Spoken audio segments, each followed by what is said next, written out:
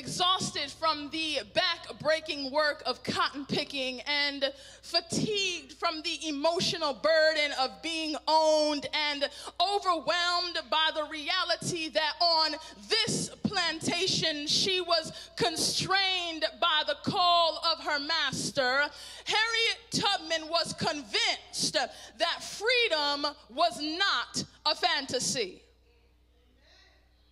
With a bandana on her head and a pistol in her hand, Harriet searched for freedom by night, led by Moss and the North Star. This sojourner, this abductor on the Underground Railroad believed that dignity, that choice, that the opportunity to no longer be owned like cattle were all possibilities worth dying for. Because Harriet Tubman wanted freedom by any means necessary. This morning I've titled my sermon, Freedom City, by any means necessary. But see, we've got to understand that it wasn't Harriet Tubman's ability to free herself that raised her legacy to the status of legend. No, it was her ability to rescue large groups of people from various plantations and lead everyone in the group to the promised land. See, in 1850, when Harriet Tubman tasted freedom for herself in Philadelphia, she found that the ability to go and come as she pleased, the dignity of being referred to by her name, and the reassurance that she belonged to no man but herself were all gifts and joys and privileges that she felt had to be shared with someone else. Because as she was experiencing this freedom, when she experienced it without her friends and family, she found the freedom became a little bitter. Has that ever happened to you? Have you ever had an amazing dinner at a restaurant? And you look to your right and your friend isn't there, and suddenly the food doesn't taste as good? Have you ever gone to a movie and you look to your left and your brother isn't there, and so the funny joke just isn't as funny anymore? It's not that the food didn't taste good, and it's not that the joke isn't funny. It's that the experience is different because the people that you love are not with you. So what do we do when we experience things and we are doing that apart from our loved ones? Well, we run and tell them, right? So like this past December when I went home and I told my brother, I said, yo, Cliff, you gotta watch this movie called Zootopia. It's this cartoon and it's hilarious, but it's talking about race and stereotypes for kids.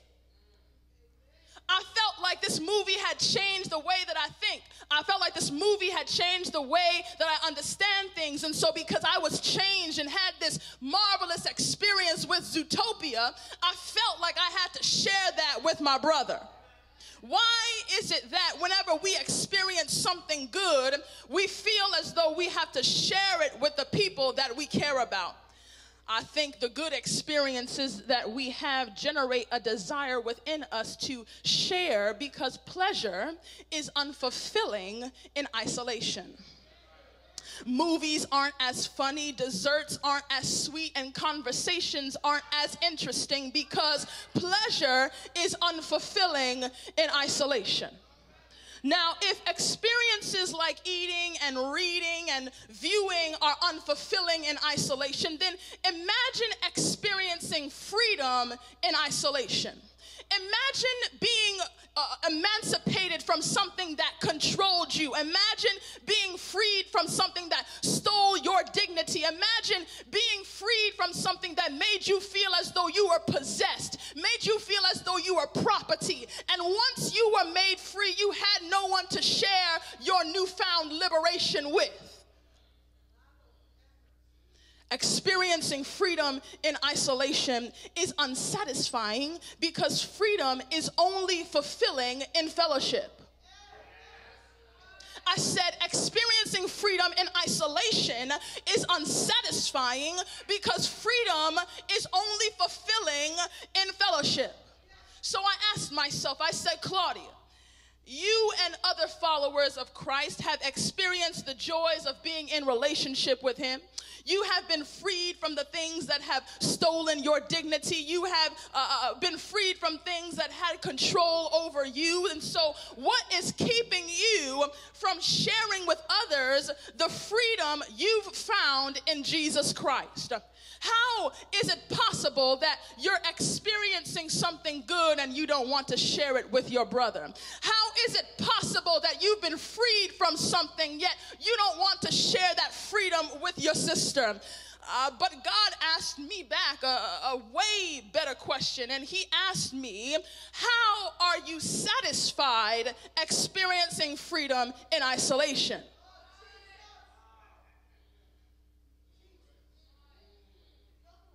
I believe there are two reasons. How many reasons did I say?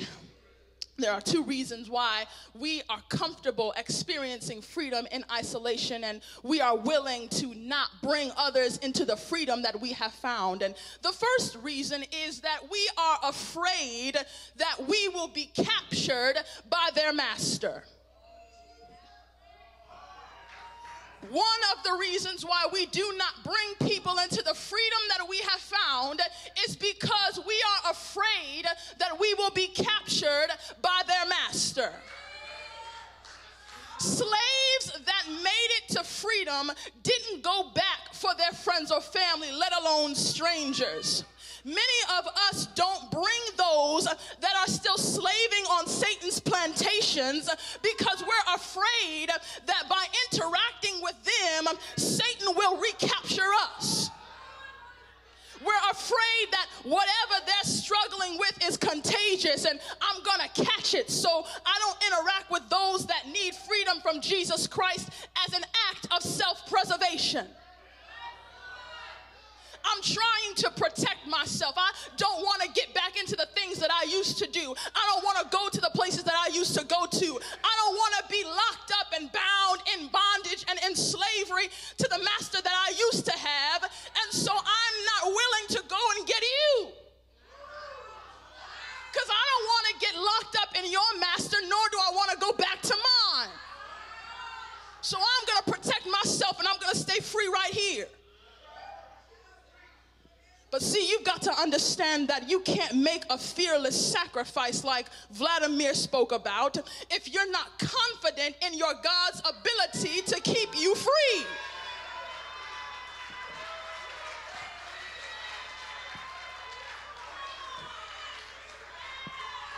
Harriet Tubman knew that every time she went to another plantation, there was a chance that she'd be caught and hung.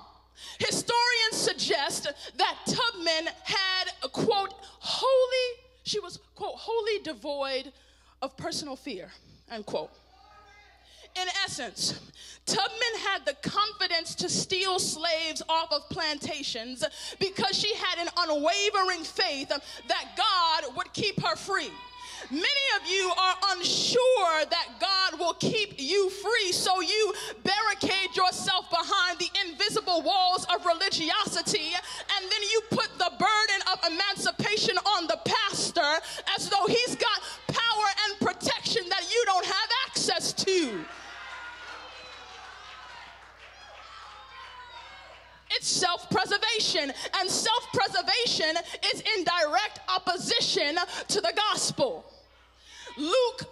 Jesus says in Luke 17 and verse 33 that if you cling to your life, you will lose it. And if you let your life go, then you will save it. Philippians tells us that Christ did not seek to preserve his life, but instead, quote, made himself nothing, taking the very nature of a servant, being made in human likeness, and being found in appearance as a man, he humbled himself by becoming obedient to death, even death on a cross. See, in order to practice freedom in fellowship, you've got to fearlessly sacrifice self-preservation. But But the second reason why many of us do not bring others into the freedom that we have found, and many of us are comfortable experiencing freedom in isolation, is because we view our promised lands as plantations. Many of us view our promised lands as plantations. Some of us are like the 10 unfaithful spies who sought out Canaan land with Joshua and Caleb and looked at the land and saw giants, and we said, this can't be a promised land, it has to be another plantation. See, the Israelites saw the giants in the land and immediately saw themselves as grasshoppers. The word of the Lord in Numbers says that they saw themselves as being small in their own sight in comparison to the giants. So because they saw the giants and deemed the giants more powerful, greater than them, and because the giants inhabited the land, then that meant that when they went into the land, they were going to be slaves in the land. But see, that is a plantation perspective. See, when you have a promised land perspective, you see giants and you realize that the very resources that are stimulating their giantism are the very resources that God has promised you, which means that God didn't send you to a land filled with giants so that you could be made into a slave again. He sent you into a land filled with giants so that you could see what the promised land has the potential to make you into. The promised land is only a plantation when you believe you have to work the land instead of live off the land. As long as you are simply working the land but not experiencing the freedom that is in the land, you're simply a sharecropper. And sharecroppers don't work in promised lands. Sharecroppers work in exchange for little to nothing on plantations. See, when you let the Spirit of Jesus Christ work in you, you'll begin to see that your freedom city isn't another plantation, it's a promised land. A promised land is where you get to live out your freedom in fellowship with other free people. A promised land is a place where you get to live out your freedom with other free people. See, the fellowship of free people is different from the fellowship of enslaved people. When you live on a plantation with other enslaved people, you desire a kind of freedom that your master doesn't want you to have. And so when you have that desire, the other enslaved folk in your fellowship will do everything in their power to keep you enslaved. See, they'll try to talk you out of running to freedom. They'll injure you so that you can't run to freedom. And when that doesn't work, they'll just tell master that you're trying to run. But see, when you allow yourself to experience real freedom here at Miracle City, and you allow Miracle City to become your freedom city, and you begin to see that you're not the same person anymore. You begin to see that you walk a little bit differently, and you talk a little bit differently, and you dress a little bit differently, and you do things a little bit differently, and you hang out with different people, and you want to do different things, and you're trying to grow into something greater. See, when you see that you've experienced that, if you look a little bit closer, you'll also notice in your heart that you have received from the Holy Spirit a by any means necessary spirit.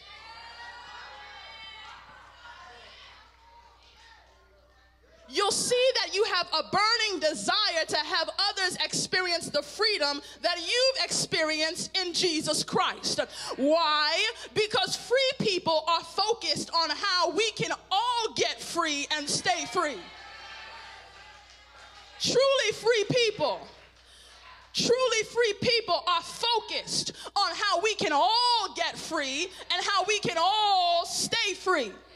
And see, when freedom becomes the heartbeat of your fellowship, you can walk into lands filled with giants and see an opportunity rather than misfortune. Because a promised land or a freedom city is a community where former slaves align with one another. They support one another and they encourage one another to stay free, right? A freedom city is a community where former slaves align with one another, they support one another, and they encourage one another to stay free. I said a freedom city is a community where former slaves align with one another, they support one another, they encourage one another to stay free. And see, when freedom becomes the heartbeat of your fellowship, this is what you do by any means necessary. This is why our community groups here at Miracle City are so important. See, as we experience freedom together, and we are growing together and encouraging one another, the fears that we developed on Satan's plantations begin to wash away. We trade the insecurities, the negativity, the disloyalty, and the religiosity of the plantation for the transparent, authentic, hospitable Christianity of the promised land. It is this kind of freedom fellowship that, when experienced in intimate community, serves as the fuel for a by any means necessary approach. I can't experience this kind of freedom and not desire to bring someone else into this kind of freedom by any means necessary. See, I believe, George, that God coined by any means necessary and let Malcolm X borrow it. Hebrews 11:32 tells me about a cloud of witnesses that I believe Paul is saying had a by any means necessary spirit. See, when Malcolm X said by any means necessary, Paul said by faith. When Dr. King said by any means necessary, Esther said by faith. When Marcus Garvey said by any means necessary, Daniel said by faith. When Ida B. Wells said by any means necessary, Rahab said by faith. I promise you I'm in the Word. The Bible says that lions couldn't kill Daniel, and oil couldn't burn John, and armies couldn't defeat David, and walls couldn't stop Joshua, and queens couldn't stop Elijah, and torture couldn't stop Paul. But wait, God was committed to giving me freedom by any means necessary. In fact, God himself said that the freedom of heaven and a world without sin is unsatisfying to me unless I experience it in fellowship with Claudia. So because of this, vaginal birth wasn't beneath him. The Magi weren't too far from him. Fishermen weren't dumb to him. Women weren't just the help to him. Sin couldn't seduce him. Power didn't entice him, fame didn't corrupt him, and frustration never consumed him. Because salvation was his mission, Golgotha didn't scare him, torture didn't hurt him, death couldn't sting him, and the grave couldn't hold him. On day 3, I said on day 3, he got up and made me free by any means necessary. So why are you afraid of capture? Why do you view your promised lands as plantations? According to Hebrews, kings can't condemn you. Exile can't silence you. Weakness can't restrict you. And the gates of hell can't stop you.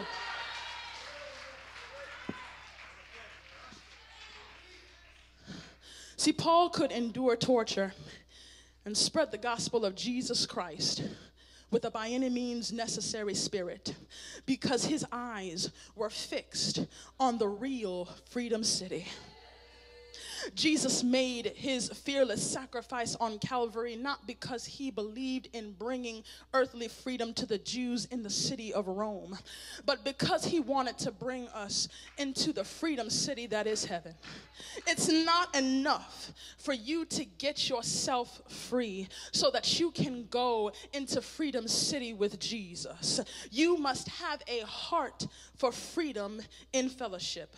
You've got to be like Harriet Tubman You've got the desire to bring large groups of people from Satan's various plantations into that heavenly freedom city by any means necessary. A philosopher said that so long as I am free, I have not yet, so long as alone I am free, I have not yet attained real freedom. So how long will you be satisfied experiencing freedom in isolation? Today, right now, who are you claiming for freedom? Who is on your list of people to go get? What plantations are you acquainted with that God can use you to rescue some people from? He'll keep you free. The question is, are you willing to go? So I don't know about you,